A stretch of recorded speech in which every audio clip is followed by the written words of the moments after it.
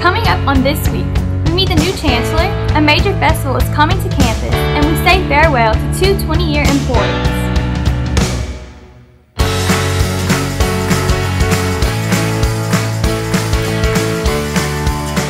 Welcome to This Week at LSU Eunice. We begin the first broadcast of the year with an introduction to LSU Eunice's fourth Chancellor. Dr. Kimberly Russell took over as Chancellor on September 1st. Sage introduces you to Dr. Russell. Dr. Kimberly Russell began her term as Chancellor of LSU Eunice on September 4th. Russell came to Eunice from Tyler Junior College after Dr. William Nunez retired. Dr. Nunez served 19 years as Chancellor.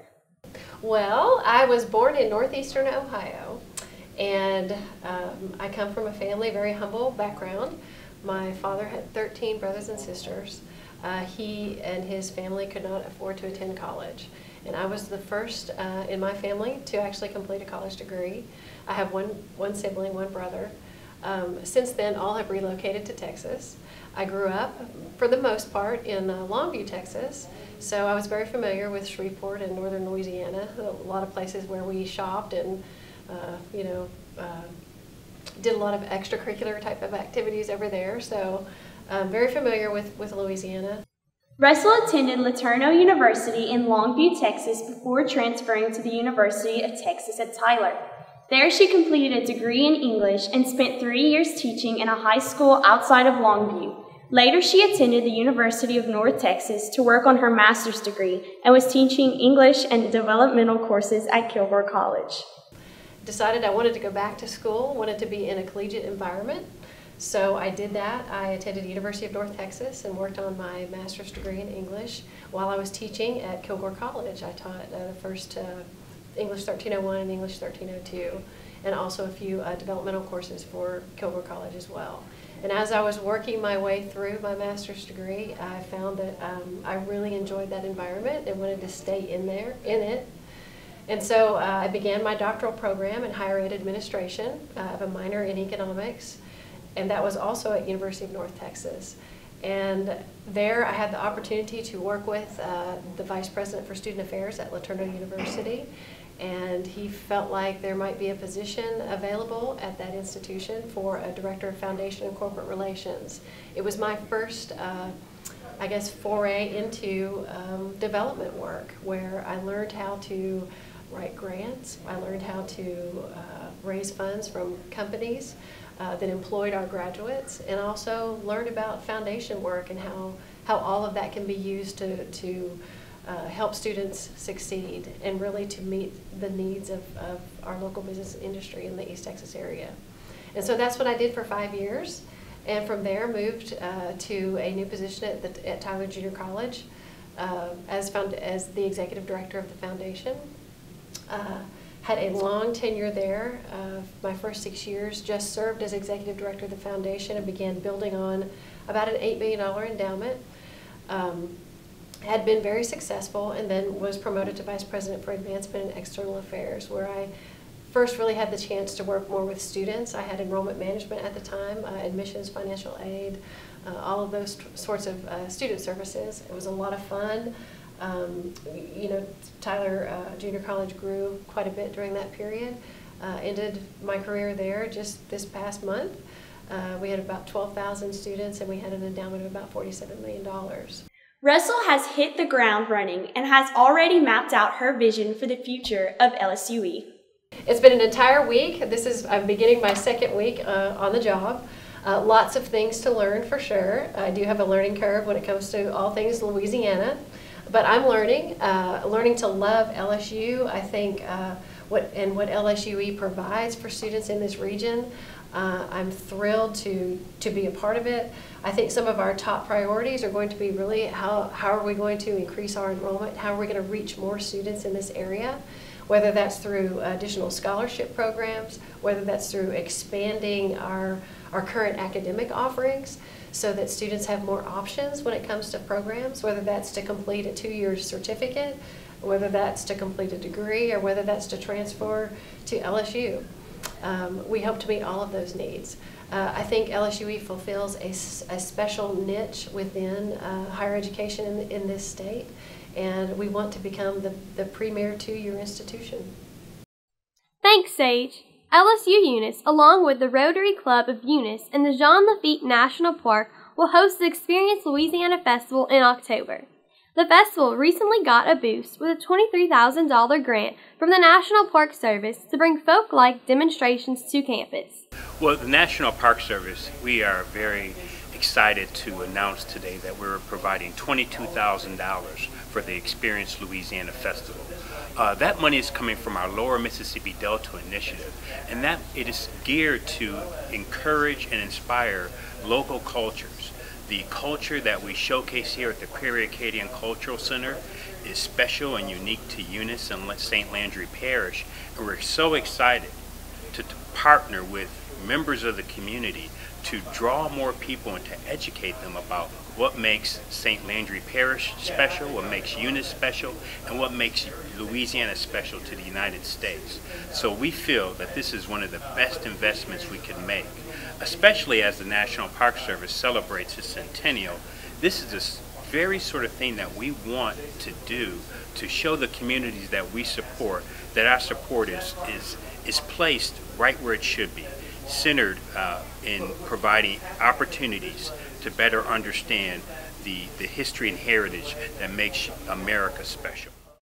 Over the summer, LSUE hosted a statewide firefighter conference. Firefighters from around the state came to campus to learn new techniques.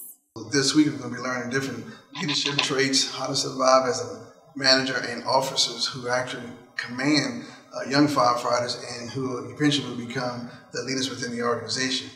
The conference attendants also learned firsthand about new technology used to fight fires. A simulation by LSU Fire and Emergency Training Institute demonstrated the use of thermal imaging in fighting fire. So this afternoon's live fire evolution, what we're going to do is this room is insulated for up to 1800 degrees. We're going to light this ordinary soap on fire, and we're going to let the room and contents start to reach the maximum temperature that they're going to give off with the door shut. At that point, the room is going to become ventilation limited. It's going to use up all of the oxygen in the room, and the fire is going to start to diminish. After the fire starts to diminish, we're going to send that data in. Then we're going to open the door and simulate either somebody doing good to reach in for the victims, or the police making sure nobody's in there, or the fire department opening the door with a hand line not ready to attack the fire. The fire is going to grow exponentially very rapidly up to about 1100, 1200 degrees.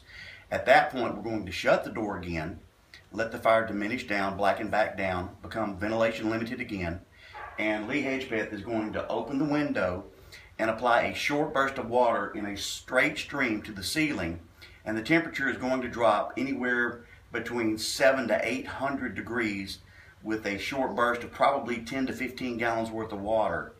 And then we're going to come in and put the rest of the fire out. This is the second year that LSUE hosted the conference. Now, let's take a look at some upcoming important dates.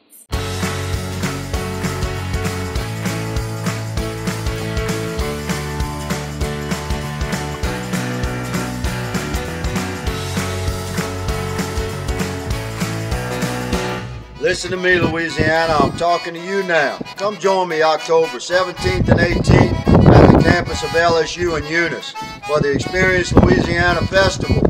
Come experience Louisiana. You might even get to see me smile. LSU Eunice has rolled out a new Certificate of Technical Studies. The new Chemical Technician, CTS, will require 34 credit hours and prepare students to use special instruments and techniques to help chemists and chemical engineer research develop and produce chemical products and processes. The program is the first of its kind in the state. Now, let's check in with Willie for sports. Bengal Athletics is about to be in full swing. Baseball has already started a fall ball with a doubleheader against Delgado. They will be hosting an intra-squad series later this week, and softball will start their play Sunday against the Louisiana Bombers. Basketball will travel to a couple of scrimmages in October and start their 2015-2016 season October 30th against Roxbury Community College at the San Jacinto Classic. That's a look at sports. Back to you, Michaela. Thanks, Willie. 2 librarians are retiring after working 20 years at LSU Eunice. We sat down with them to reminisce about their time here. I drove here for an interview. I'd never been to Eunice, and I pulled in at the parking lot in the science building, and I looked around and I was like, oh my God, this is the most beautiful place. I really think I could work here. I really want to work here. And I went in for my interview with Arlene Tucker, and I said, man, I think I did really good. And then she didn't hire me. And then I got a call back from Dr. Forrest. She interviewed me and I got the job 20 years ago. I had applied through civil service for the job, and I started getting all these notices, and LSUE was the first one that I chose to interview. So we made the arrangements and I came here, and I, like Joan, felt like, man, this is an awesome campus. It was just so beautiful. Back then they had flowers everywhere, and it was just really, really pretty. And so I got the job with the library, interviewed with Dr. Forrest, and she calls me up and she says, there's a little problem. She said, we can't hire you before 2 weeks. And I had already quit my job. So I went to them and I asked them if I could work 2 weeks longer. They said, no, that's okay. They were pretty upset with me that I was leaving them. And so I took a little break, you know, and came here and worked in the library. I never changed from one job, one department to another. I stayed within the library. I've moved my offices so many times, Dawn can tell you, they never knew where I was. Oh gosh. Well, with circulation, we used to hand stamp the due dates. Everything was done by hand, and of course now we've got computers to do everything. It makes the job so much easier. We search with the computer. We don't have any of those card catalogs any longer, and it's a much different place than it was 20 years ago. And we have e-books now that we didn't have 20 years ago either. And so we have a lot of backup help from Baton Rouge. So we have a lot of assistance, we have a lot of help, we have a lot of webinars and a lot of training. We still have training, you know. Just because you've been here a long time doesn't mean there's not training going on in the background, you know. I will be spending a lot of time with family, and I'll still have a little business for myself going at home, so I'm not going to be a couch potato. And you? On Friday, I'm moving to Baton Rouge. We bought a house, my husband and I, so we'll be close to our children and our grandchildren, and I'm just looking forward to being back close to them again. And so are you going to set an alarm on Friday morning? I mean on Monday morning? No. You're just sleeping in? Not happening. I don't think I'm going to wear a watch. We're going to New Orleans for the weekend to celebrate as well. Yoy, yoy. No alarms. New Orleans will never be the same. No, I didn't cut that.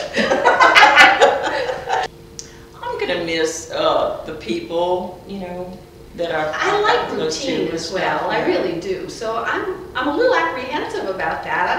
I don't know. I've always had routine. I always had to get up in the morning and go to work. So this is going to be strange for me. But I'm going to miss my co-workers a lot. They've been in my life for 20 years. We've gone through so much together. Oh yeah. And of course it's all going to be different now. Yeah. But I think Joan knows more about me than some of my family. And I've sworn to secrecy. That's it. That's it for this week at LSU Eunice. We'll be back in 2 weeks for another look at what's happening around campus. We leave you with a video from the Cajun Prairie Restoration Project in Eunice founded by LSUE professors. Currently, over 50,000 blazing stars are in full bloom.